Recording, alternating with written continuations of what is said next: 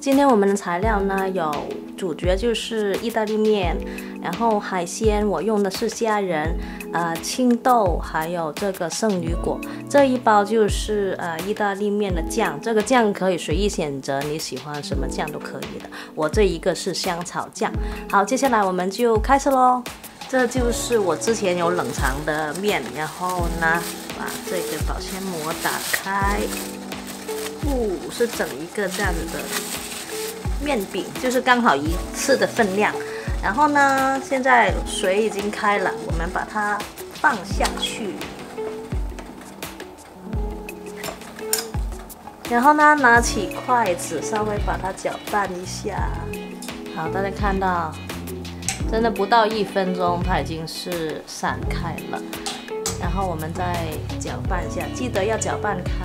面条煮好之后呢，我们就放入虾仁，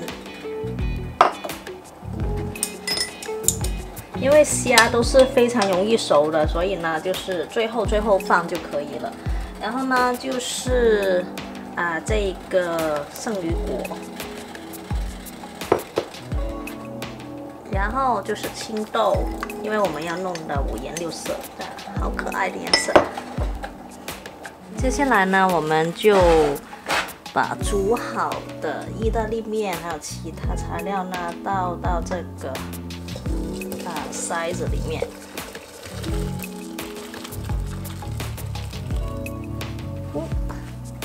干一点点，哇，这个颜色有没有好漂亮？好，然后我们再倒回刚才的锅中。我们今天呢是加这一个意大利面的酱。它里面是有2包的，因为有时候我发现呢，特别是西人超市里面那些意大利酱都是很大一瓶，然后真的是用不完。然后这个是1小包，基本一次就用1包成人的分量。如果小孩子呢，真的是1半或者是1/3就好了。非常简单，我们倒一点点下去，然后呢再拌均匀。现在就可以上碟了。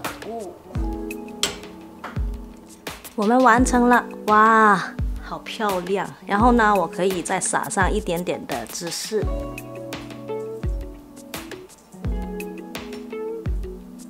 这就是我们今天的快速海鲜意大利面，希望大家喜欢。那我们下次再见咯，记得订阅我们。好，拜拜。